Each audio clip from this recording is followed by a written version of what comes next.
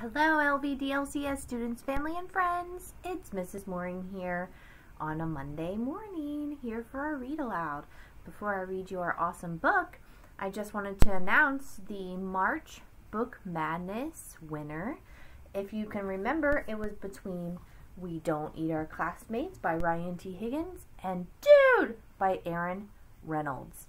And so the winner of this year's 2019-2020 Book March Madness is Dude. I thank everybody for voting. We have two school winners now, Dude and the book with no pictures, and I'm super excited by that. Now, boys and girls, we're going to read The Good Egg by Jory, John, and P. Oswald. This is a great book for the day after Easter. I really hope you had a wonderful Easter. I know my family did. We had a lot of fun playing with chalk. It was a beautiful day. We spent most of the day outside. I hope you were able to do that as well. The Good Egg.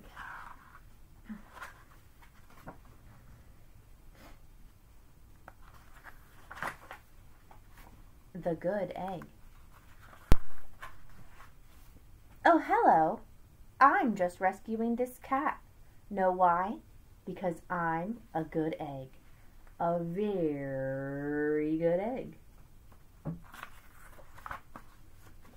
It's true. I do all kinds of good things like I'll carry your groceries. I'll water your plants. I'll change your tires. I'll paint your house. If you need any help whatsoever, I'm your egg. I've always been a good egg. It's been this way from the start, even in my earliest days. Back at the store, there were a dozen of us living together under one recycled roof. There was Meg and Peg and Greg and Clegg and Shell and Shelley and Sheldon and Shelby and Egbert and Frank and the other Frank.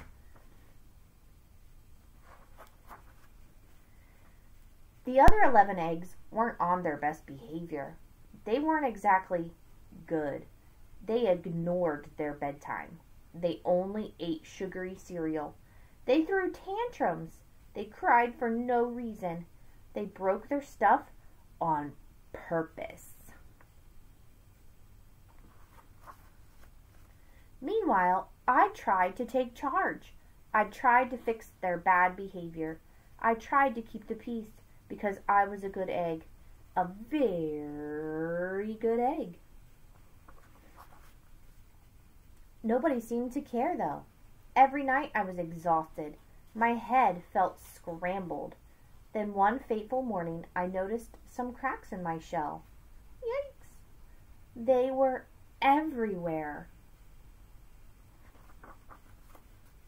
My doctor said it was from all the pressure I was putting on myself.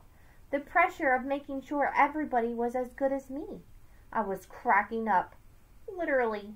Something had to change. I'd had enough. I told Meg and Peg and Greg and Clegg and Shell and Shelley and Sheldon and Shelby and Egbert and Frank and other Frank that I was leaving. I can't be the only good egg in a bad carton, I said. Blah, blah, blah, they replied. I left that night. I wandered from town to town. The hours became days. The days became weeks. I lost track of time. I was alone.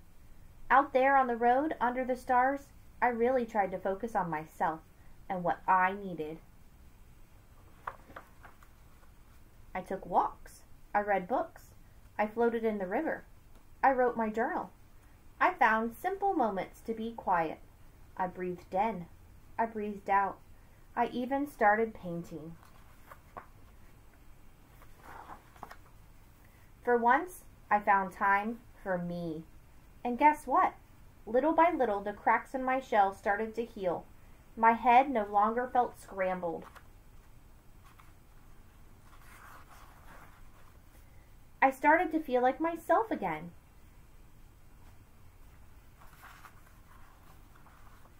So I've made a big decision. I'm returning to my old carton and my friends. Besides, I'm kind of lonely out here. This time I know what I need to do. I'll try not to worry so much. I'll be good to my fellow eggs while also being good to myself. Here we go. Everybody missed me. I missed them too. Hello, Meg. Howdy, Peg. Hey, Greg. Greetings, Clegg. What's up, Shell? Aloha, Shelly. Hey, yo, Sheldon. Hi, Shelby. Good day, Egbert. What's happening, Frank? How do you do, other Frank?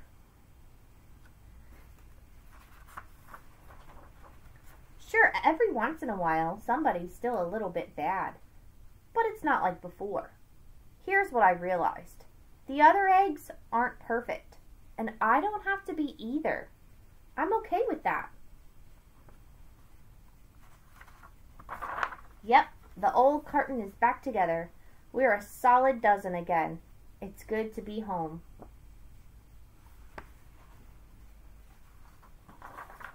The end.